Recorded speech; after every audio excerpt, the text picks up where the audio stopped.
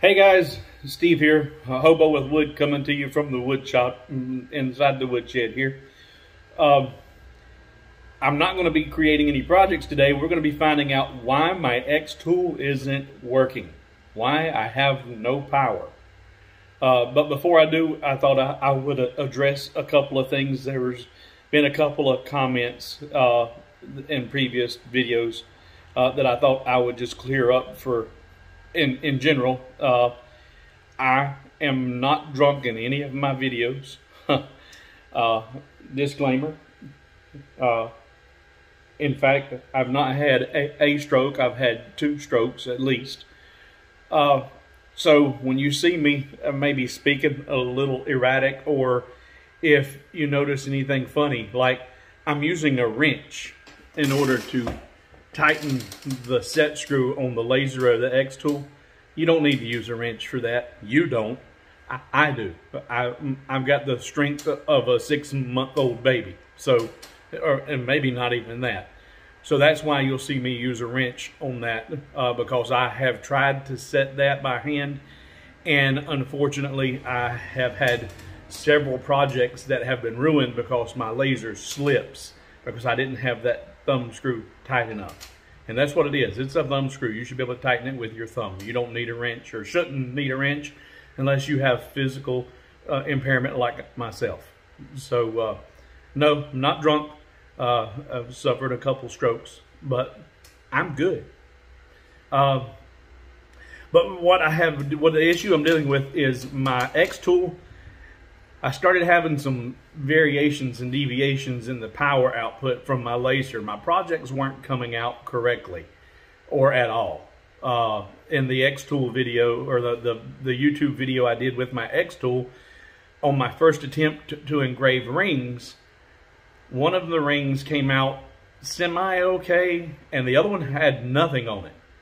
And at first I was like, well, maybe it was the material, but it shouldn't matter. At first I was thinking, well, it's not gold, it's not soft metal, it's not precious. Well, I engrave aluminum and cut through wood and all that. It shouldn't have mattered what kind of metal it was. There should have been some marking on that ring, but I got nothing. So during that video is when I think I suffered the catastrophic failure that I suffered. And I'm going to show you what to look for and how to determine if that's your problem. And another issue, if you have the xTool Air Assist, I've discovered that the Air Assist can also cause a problem. And I'm going to check that today to see if that is compounding the issue that I have. So let's get started and see what's going on.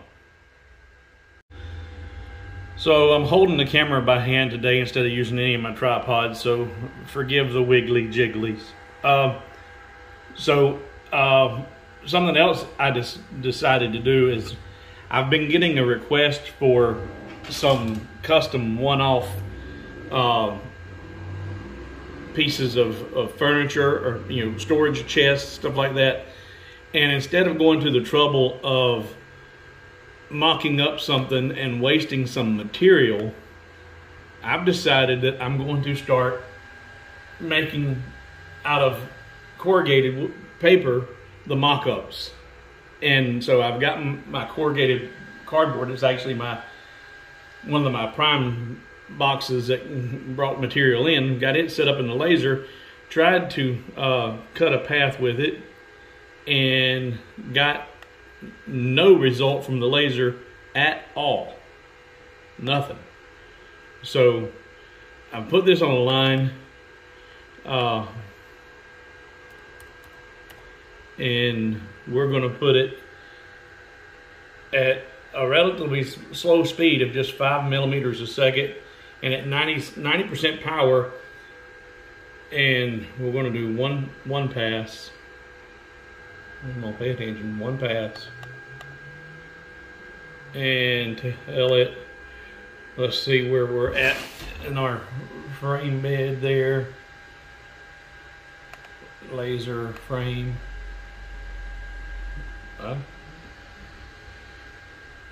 Okay, enable. I don't want to enable rotary. Oh, I don't have the right COM port. There we go. Let's get it disconnected. Ready. Okay. Now, let's try that again. Frame. Oh, I hit my hold down. I do not have the laser protecting shield on there right now because I was doing the rings, and you can't do any ring engraving with that guard on there. So let's try that frame again. All right, so now I'm at recapping. I'm at 5 millimeters a second and 90% power. I'm going to tell her to start. Fire the laser and start.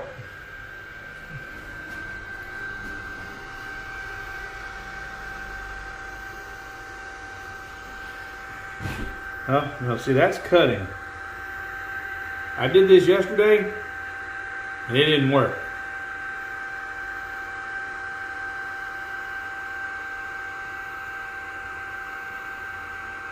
All right, test, air assist off. Let's turn the air assist on.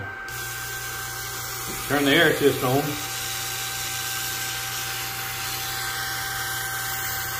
And when I turn the air assist on, there is a distinct difference in that cut. See that?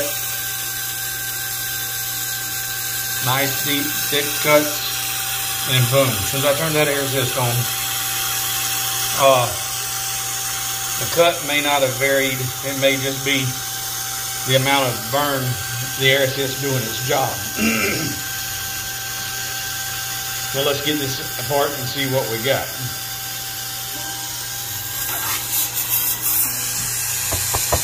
Well, I say we'll get it apart, but that's 90% power, and it did not cut through the box. It did make a mark on the box this time, but 90% power, that should have cut that completely through. And let's see if it even made it didn't even make a mark on the box, on the back side.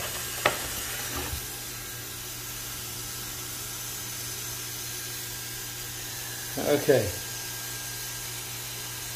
So I don't know if that variation in the cut was from a problem with the air assist not working correctly, or that's actually the air assist working correctly. But we know we're not getting the correct power output, or else 90% through corrugated at 5 millimeters a second would have cut that out like a knife going through hot butter. So let me shut this off. Shut the power assist, or the air assist off, the laser's off. Now,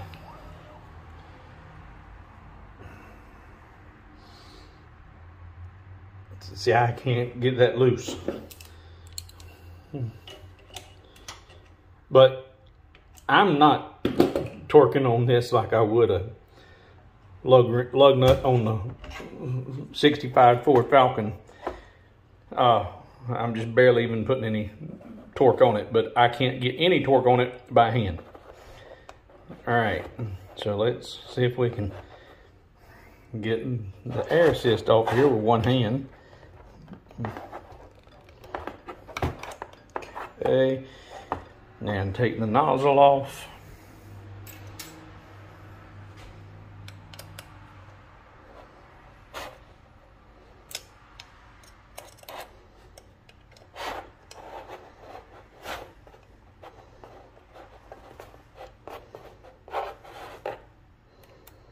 Again, hand holding, trying to make sure I'm staying focused in frame, man, work. I'm not that talented. All right, so where is, trying to get, there we go. So the nozzle is good and clean. All right, here is my problem. That little halo and crack in my lens.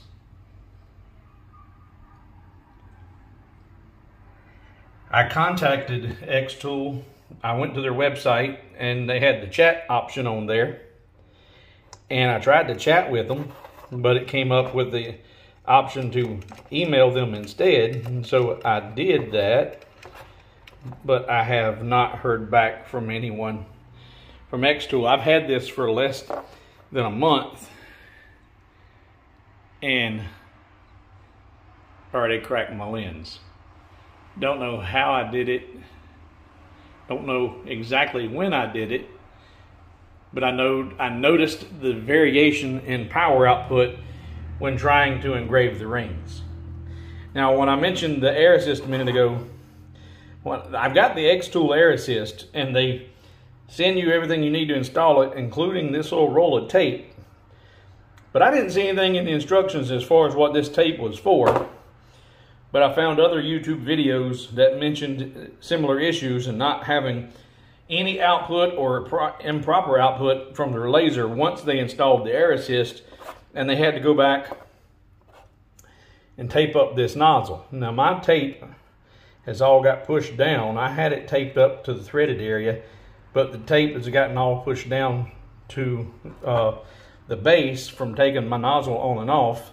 I'm going to retape that and put her back together, and we're going to try the same test again and see if we get cut through this cardboard at the same power settings. So I'm going to set the camera down for a minute, retape this, and I'll be back in a second. Okay, so reinstalled the lens and taped up that barrel of the laser like so, and then slide the nozzle back on, and I'm going to need both hands, so I'm going to set that back down while I do that. Okay, got that put back together, got the air assist hooked up, and got the focus set on my laser.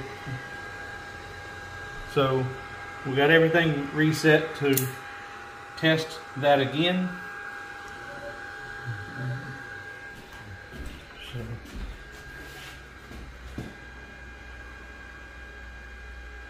we'll send the laser to home.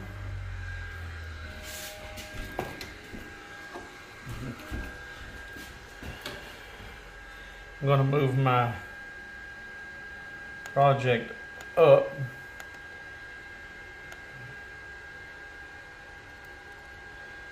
Check my frame.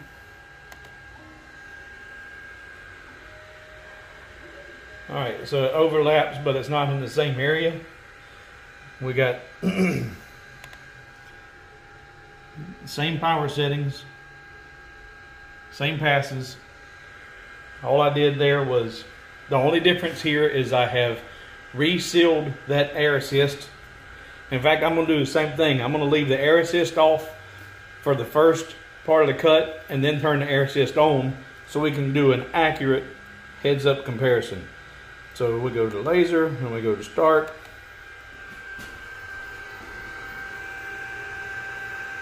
I see some smoke, so she's doing something.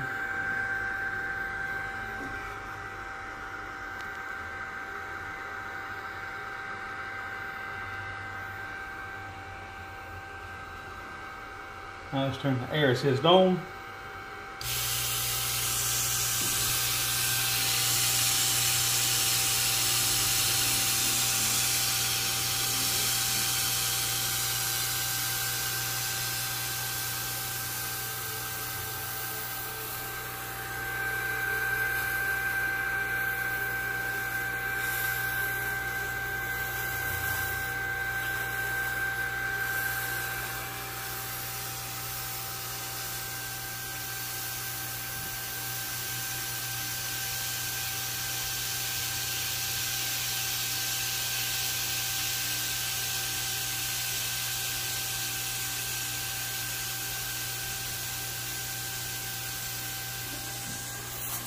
Okay, air off. I believe we got the same results. Let's take this loose.